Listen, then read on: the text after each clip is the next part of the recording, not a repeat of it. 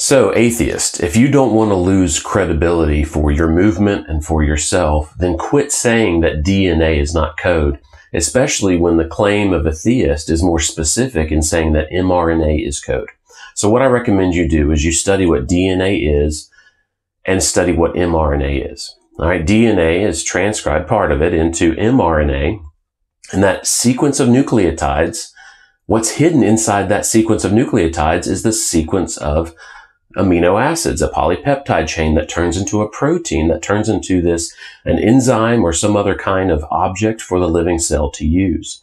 And so study that, study what translation means. Compare a codon chart, which tells you how the 3 nucleotides is translated into one amino acid. Compare that to a Morse code chart. If Morse code is code, Morse code is a functional sequence being translated into another functional sequence, but the second sequence is words that we understand.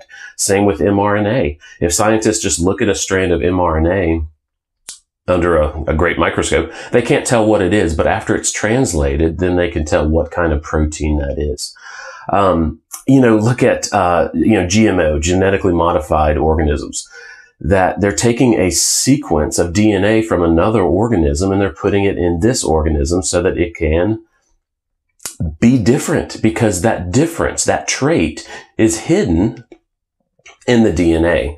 All right, now we have mRNA vaccines, right? So that makes you less credible because people are understanding that the goal of that mRNA vaccine is to produce a protein in your body so that your immune system can react to that protein.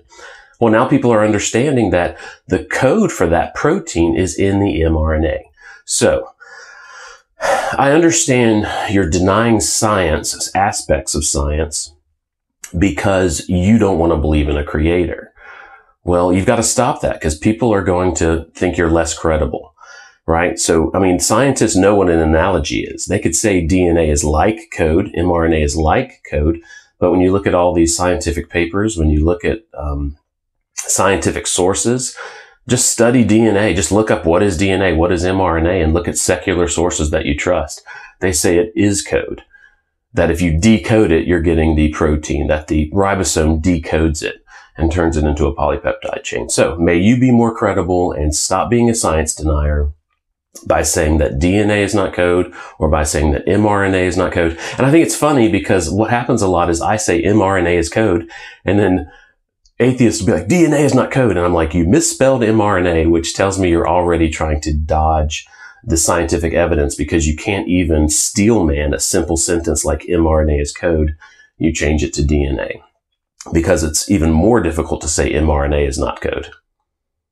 This book is great for new believers. And if I were a youth pastor again, then I would just go through these 100 questions over and over with them.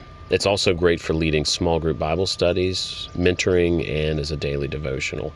The Kindle version is only 99 cents.